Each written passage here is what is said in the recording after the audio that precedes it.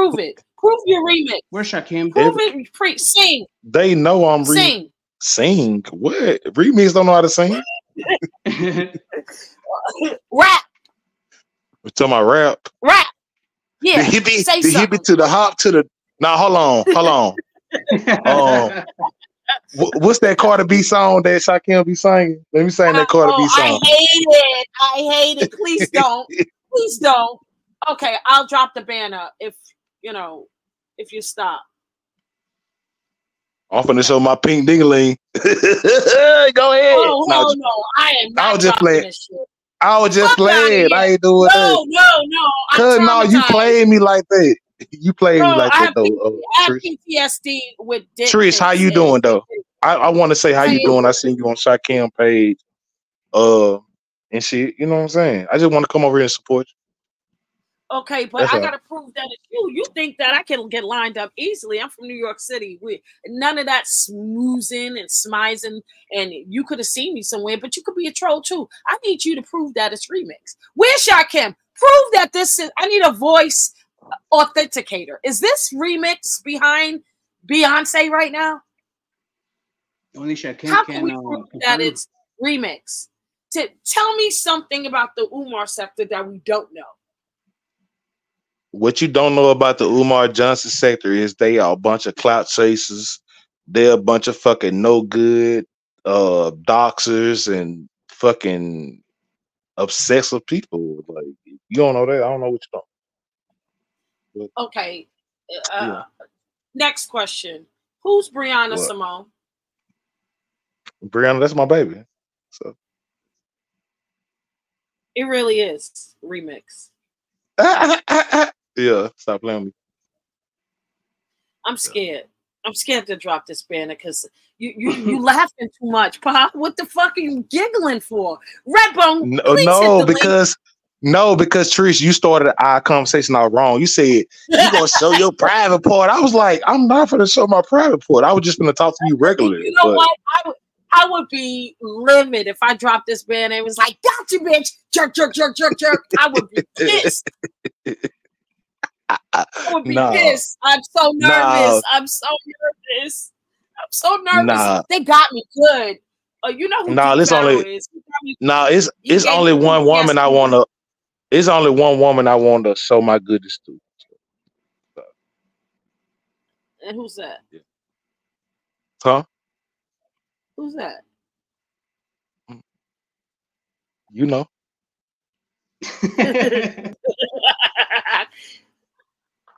Redbone, I need your energy. Thank you for your femininity. Let's get him. He can't show his penis, can he? No, this is not the time. Put it up. Okay. Hey, nigga, stop. Nigga, if you don't stand in that corner over there and like you don't, yeah, you know what you like, don't you, boy? Yeah, and you know what she like. Boy.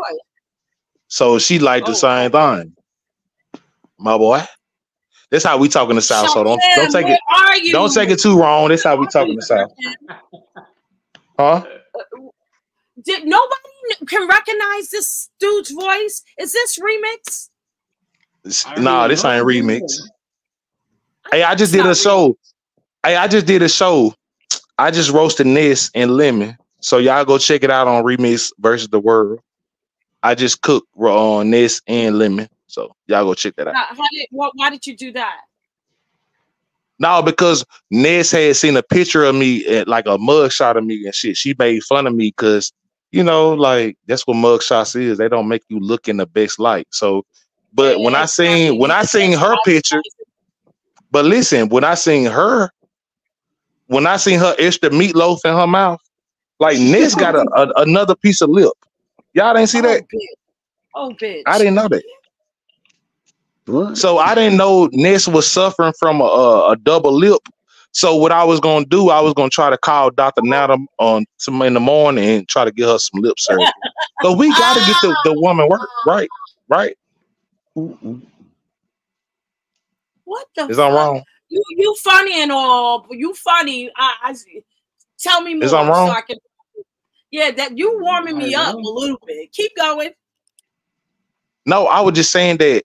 Far as Ness, you know what I'm saying? by her being an ex-prostitute, I think it's the beef set the duty to like get her plastic surgery to like, you know, get all that fat, because like Nez got a lot of fat in her lip. You know what I'm saying? We need to get that taken out, you know, and get her a normal lip. And I think she'll be confident to cam up. That's my personal opinion. Redbone, you hear this shit? I haven't been in this channel for like a long time. I can't take it, please. I'm scared to drop this banner, and I like him. I'm starting to like him a little bit, but he's going to get me. I know he's going to get me. I feel it. He's going to get me somehow, some way, and I ain't going. This staying up. You know what? Ness Lip is more likely to get after you than me. So we got to take care of that. Because I mean, it scared me literally. Like when I was really eating cereal and spit out of my cereal when I seen her lip on VS channel. I spit it out my cereal. What nigga want to spit out his Captain Crunch? I'm really demanding a refund. I need to test the bitch and tell her to give me a refund of my goddamn bowl of cereal.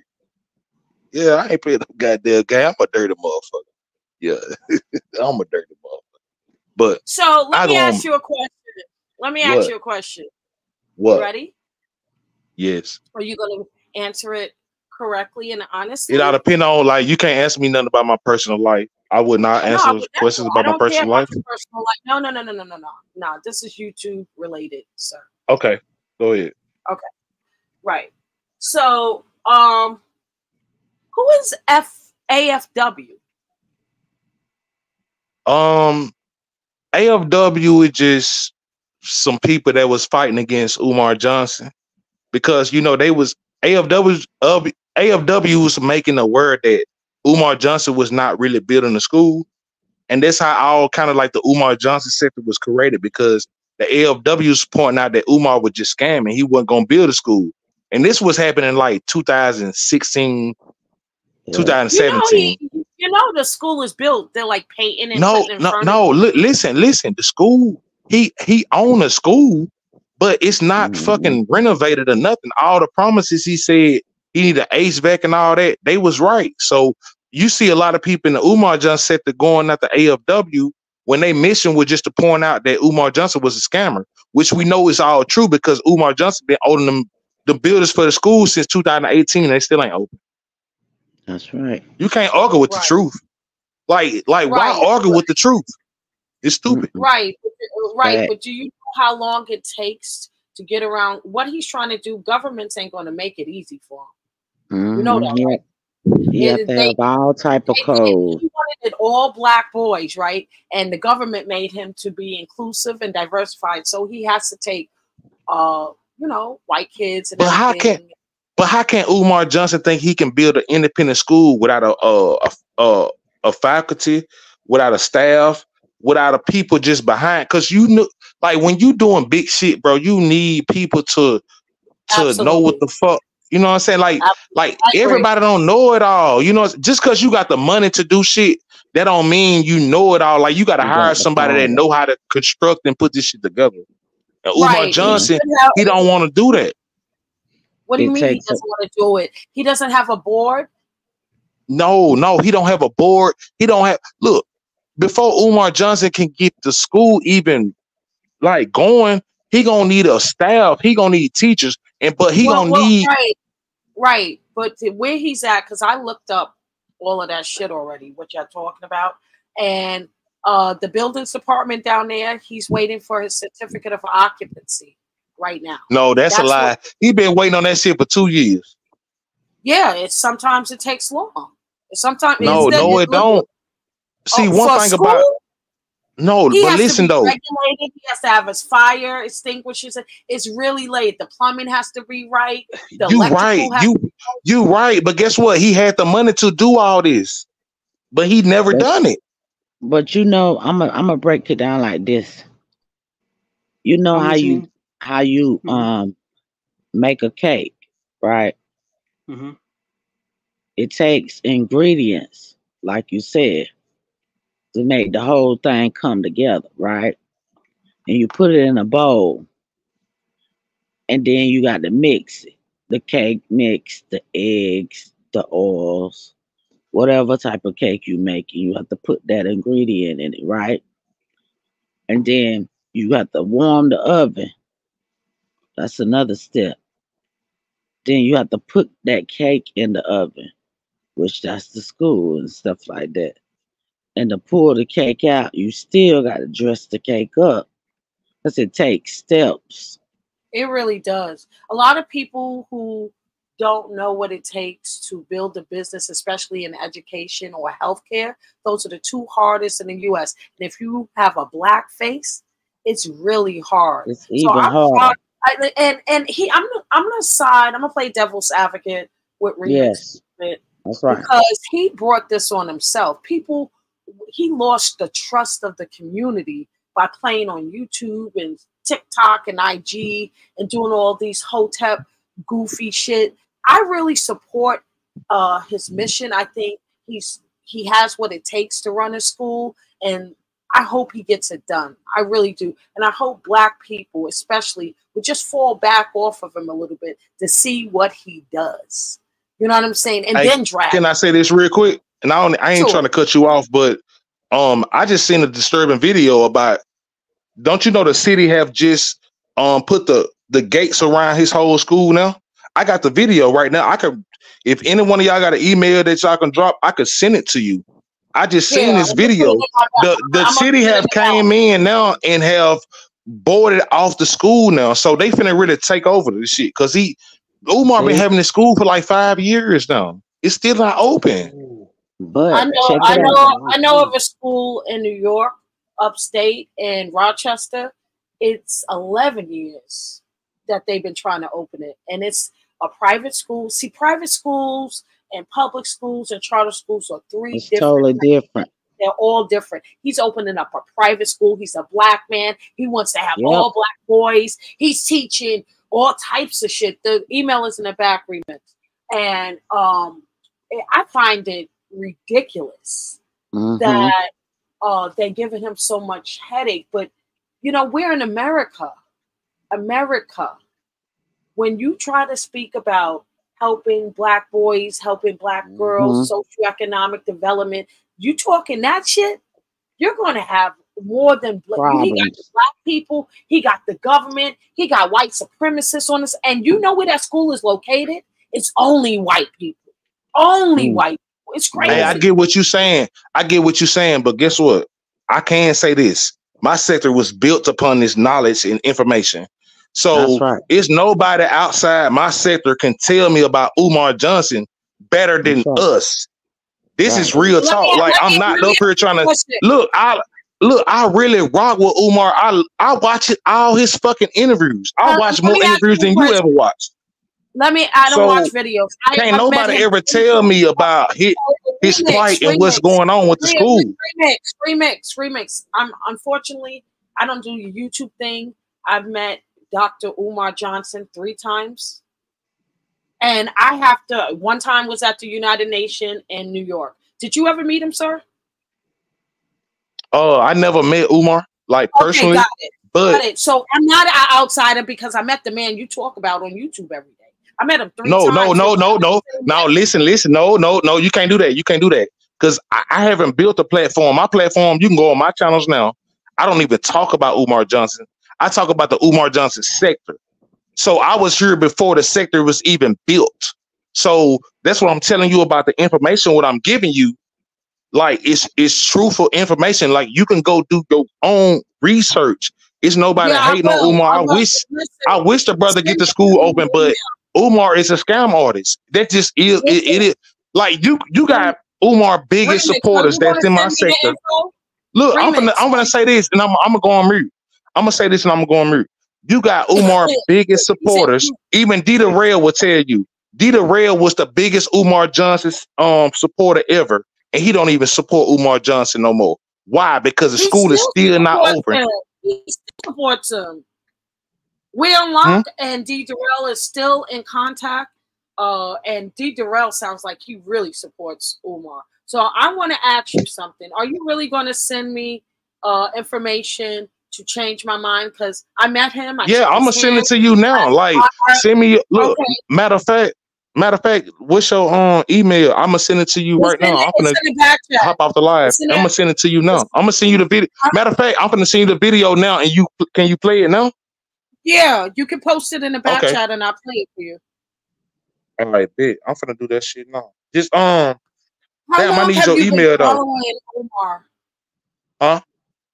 How long have you been following Umar Johnson? Like, really? I've been following Umar Johnson for about like 5 years. I've been following Umar Johnson after like when he did Hidden Colors with Tariq Nasheed. Right, and then like right. when he did Hidden Colors, like when he did that, that's when I started, because I didn't know who Umar Johnson was. I just watched Hidden Colors and I said everybody that was doing interviews and talking good, I just looked up their names. And I was like, who is Umar? That's how I met him when they came to the UN to raise funds for Hidden Colors 1. Bet. Yeah, that's what I'm saying. That's what I did too.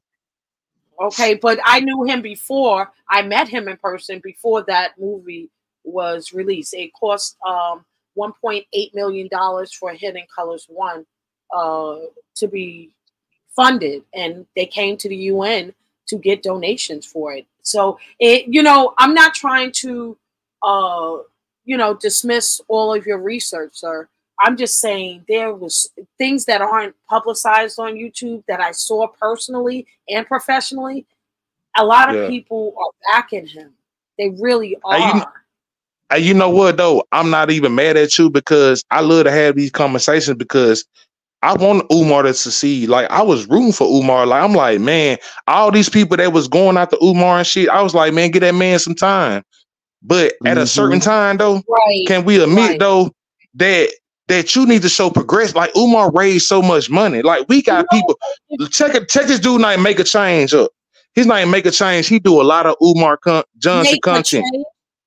Make a change. His name is Make a Change. Like, if you go through all the history of the videos, you're gonna start seeing like a lot of people who I don't even like Make a Change. I don't like him, but his videos are accurate. I can't dispute the truth. That's one thing about me I would never do. So I'm just gonna leave you at that, and I'm gonna send it to you. But I appreciate you letting me on the show, man. Salute to you. I really appreciate Redbone Goddess. I didn't know that it was like this. I didn't know that the Umar sector had so much controversy. Remix. Yeah, it just, see, one thing I don't like about the B sector, what the B sector have done, they has watered down our history, and they want to hear from one side. I feel like this. Like, if I'm going into the B sector, I want to hear from both sides. I don't want to hear from one side of people. So absolutely. I want to hear what the fuck the other side got to say, because your opinions can get swayed because, oh, damn, this person talking good. They sounding good. Like, I want to hear from the other person. So that's when I come in and let people know, like, but I ain't never been on no other side. I've always been in the middle. Like, I've been beefing with the two sides that was beefing in Umar Johnson sector. I was always in the middle. It's just facts. Right. And you stand out the way while they fighting. And see, oh no, not really. I'm getting into the mud. I'm mud. Yeah, I'm getting into the mud too. I love it a little bit. It's okay. I ain't gonna lie. But it's okay to be a little tad bit of messy, but you just clean it up. Yeah. So I have not even a question for you, Remix. You look at the screen. You see? What's that say? Ban Sakem. What's that mean? Okay. So this is when I tell you I came on YouTube exactly like this, even though I'm in the beef sector and everything. This is who I am. So this is your introduction to me. These are the 9 sciences. These are the 9 sciences of survival that I teach all over the world, especially to our kids. So that's what made me interested in Dr. Umar Johnson, all of the historians. I met so many great people along the way. So when I heard that there was a Umar Johnson sector, I was like, oh, okay, this is good. He's getting it popping. He's getting ready for school. But when I went over there, I was like, wow, they don't like him. There's so many people that don't like him. So let me tell you what the acronym stands for. So if anything, you can leave this live with remembering this. That's Band right. say the B is black man, black woman science. Or if I'm in a very diversified space, it's body sciences. The That's A, right. the first A is agricultural sciences. The N is nutritional sciences. The S is spiritual sciences. The second A is astrological sciences. The K is comedic sciences. The E is economical sciences. The H is historical sciences. And the M is military sciences. Ban Sachem. So I understand what he's trying to do. I just think he approached it differently because in business, it's all about location, location, location, right? Right. Right. Why would he? Right. I know the land and the property was dirt cheap where he's building the school. But when I, researched and found out all those white people around, those rednecks, and he wants to, what? They're not gonna let that happen. They're not gonna let that happen. So from a professional standpoint, I'm seeing it. I'm like, he just wants this to happen, but he's not moving right. And then thinking right. You know what? I gotta keep correcting you. I gotta keep correcting you because you saying the white man trying to shut down Umar. No, Umar done got millions of dollars of fucking donations.